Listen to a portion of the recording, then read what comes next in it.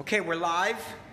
We're live. Hi, Facebookers. Ron Vargas here in my downtown San Francisco studios, and I want to do a live fried chicken. But I don't want to do it alone. I want somebody to come to the studio here, conveniently located on Market Street, and, sit down with me. We can chit-chat, talk about things, aliens, conspiracy theories, the fifth dimension of living, beyond 3D and 4D. Do you understand what that is? Hey, John Francis is watching.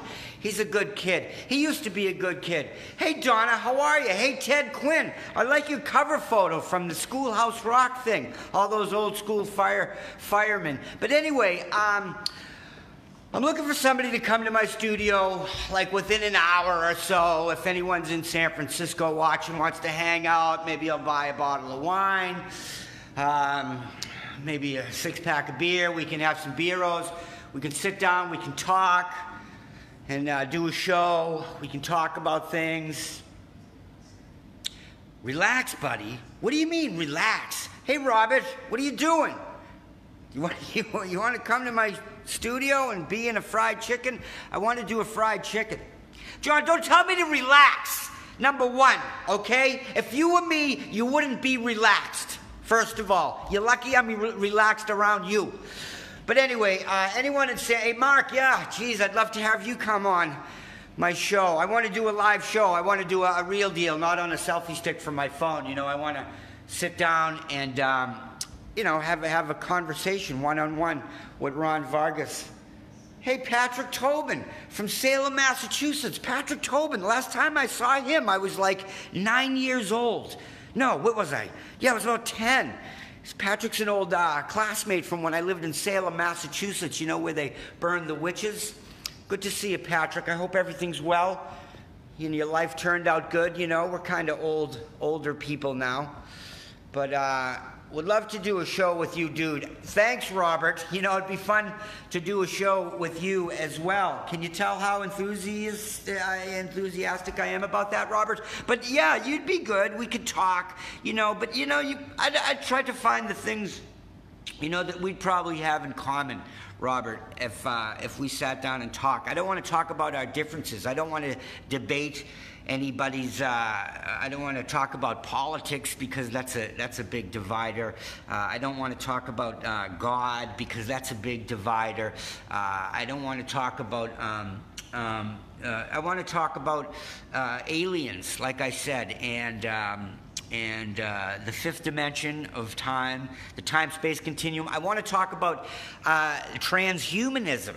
I want to talk about the end of the Homo sapien. I was talking to some brilliant people today, and the word is homo something. I forget what it is, but the Homo sapien is going away, which is good.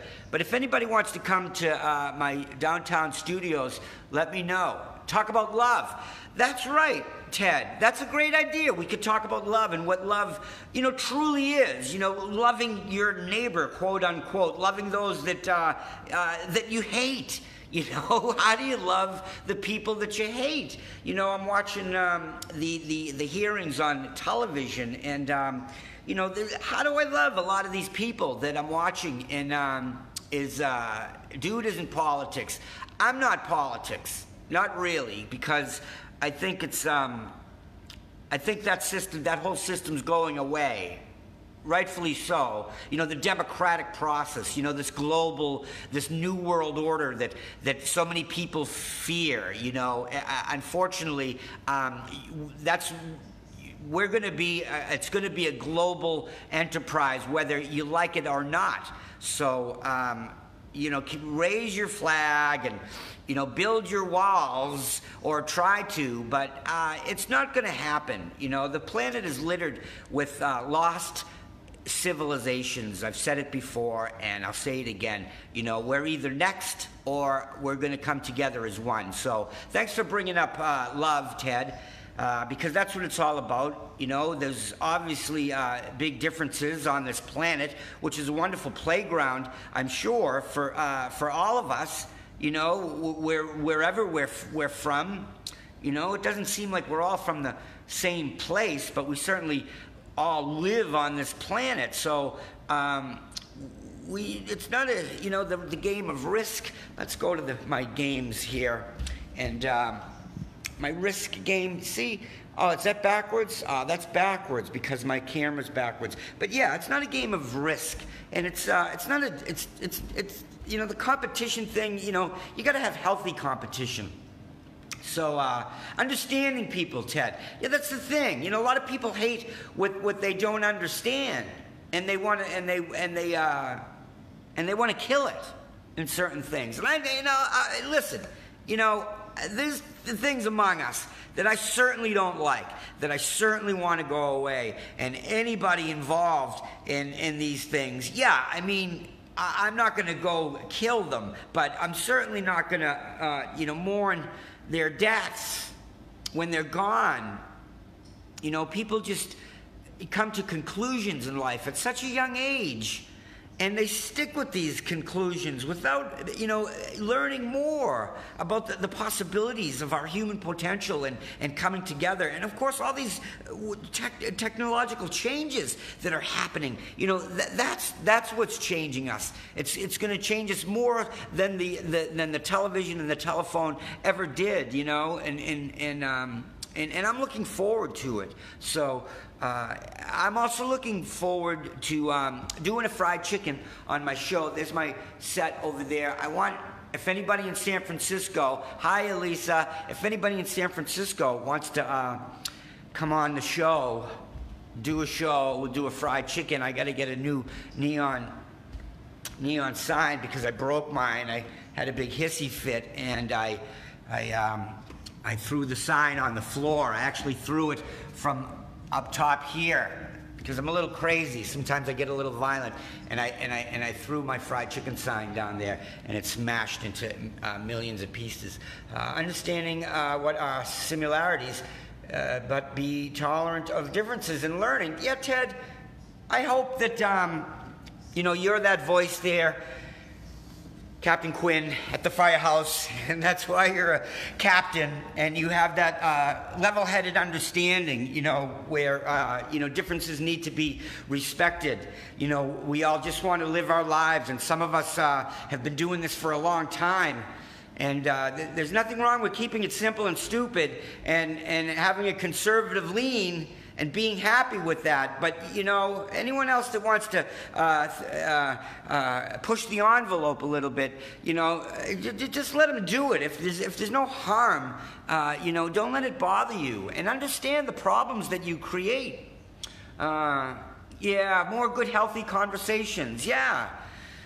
Healthy ones. You know, I do have friends, Ted, that, you know, they lean, you know, they lean left, they lean right. And I just try to find this balance, this understanding that, you know, it's not a team that I need to choose to be on and compete against the other, you know, a left-right, you know, be on the California Libs or the Texas Cons. But, you know, it's just energies. You know, it's the yin-yang thing, you know, the black and the white and the white and the black, you know, that means something. You know, don't let simplicity, you know, divide us the way it's doing. Simplicity? Yeah, that's the word. Yeah, you know, just think and respect, and just don't, if you don't like, you know, seeing or doing things, just go somewhere else, you know, turn the channel. I don't know what to tell you. You know, I don't hang out with, you know, people I don't enjoy, or, you know, so I just, you know, and I'm lucky because I want to do something, you know, that I still want to do something, and there's, you know, I understand there's no plateau, there's no, you know, I'm not going to get to a space and just say, hey, I've made it, I'm here. You know, there is none. The answer is there isn't any, and you have to just live your life and do something, you know, while you're here. Make a positive difference in the life of a young person. You know, don't teach them bullshit that you believe. You know, teach them stuff you know.